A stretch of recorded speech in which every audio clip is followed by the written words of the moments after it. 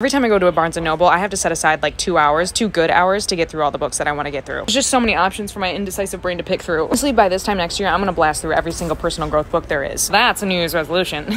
One that I probably won't stick by, if we're being honest. I don't know if I'm behind the times when I say this, but The Untethered Soul, never read it. And you'd think I'd be drawn to this book, seeing as though there's like a horse unicorn on the front cover of it. Listen, I was a My Little Pony kid growing up, so this seems very fitting to purchase. Also heard good things about this book. I'm tired as you know what. Looks like a good read, even though I can't relate to it, seeing as though I have like 4 cups of coffee a day. We could go with books I know nothing about, like this one, You Are Not Lost. I mean, I know I'm not lost. I'm in a Barnes & Noble. We could go with a book like this. It says, Get Out of Your Own Way.